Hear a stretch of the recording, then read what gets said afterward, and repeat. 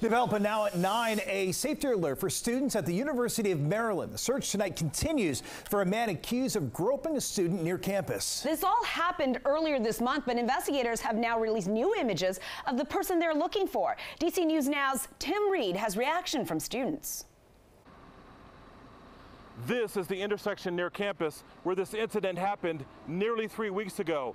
Tonight I spoke to several students who are worried about what happened and are now taking steps to be more cautious. I mean, it's terrifying, and our whole sorority is like just besides ourselves because our favorite thing to do is just walk around Old Town, and being in danger here is like the last thing that we all want. These University of Maryland students are concerned about their safety after a fellow student was inappropriately touched.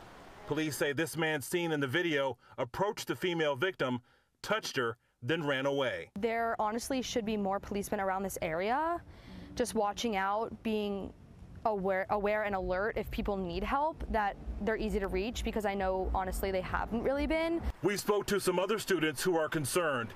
In each case, most are choosing to walk in pairs or groups to be safer when walking back and forth from campus to their dorm rooms. Sometimes we hear about, people getting flashed, people getting inappropriately touched or approached.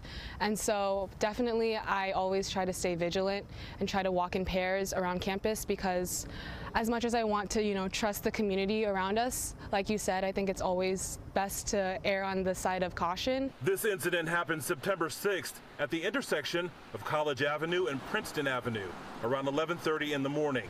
The suspect was wearing a black shirt and red jogger pants, and police are still searching for him. My heart goes out to that girl that this happened to.